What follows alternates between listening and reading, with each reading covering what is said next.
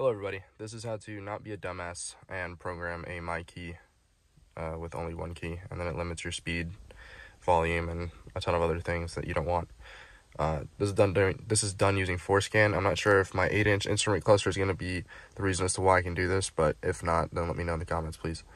You're going to need a laptop, you're going to need FORSCAN, and you're going to need the subscription to FORSCAN. You can get like a 2-week or a 2-month free subscription or something like that. But this is assuming you've already plugged in your truck, it's already set up on your laptop, assuming you already know how to do all the FORSCAN stuff. Alright, so I have a 2016 F-150. I did the 8-inch instrument cluster upgrade, so I had to disable a ton of other things, including like four-wheel drive, trailer brake control module. But I did disable all that already, and I also disabled mykey because I already screwed it up. But I will go through everything and show you how to do it. So we're going to go to our laptop, open up FORSCAN, and hit OK. Make sure it's in HSCAN, whatever.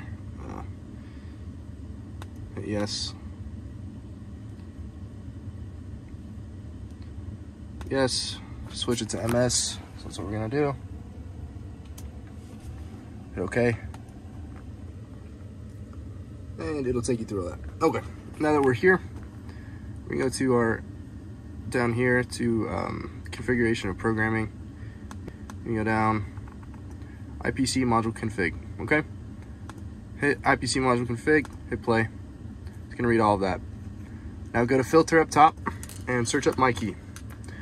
See all of this stuff right here? It should all be enabled if you have a mykey and it's enabled. And you have your volume limit, speed limit, market, all this stuff, right? Disable all of it. The only one I left on was enabled. That's report. I don't know why I did. It doesn't affect anything. It's still disabled. But if you turn the mykey feature off, it'll be off. Period. Like you're not gonna be able to do anything with mykey. It's not even gonna be on your dash. So as long as you disable all of these and then you hit right. Once you hit right, all you need to do is hit the actual thing, hit edit selected, and then put disabled, and then hit right.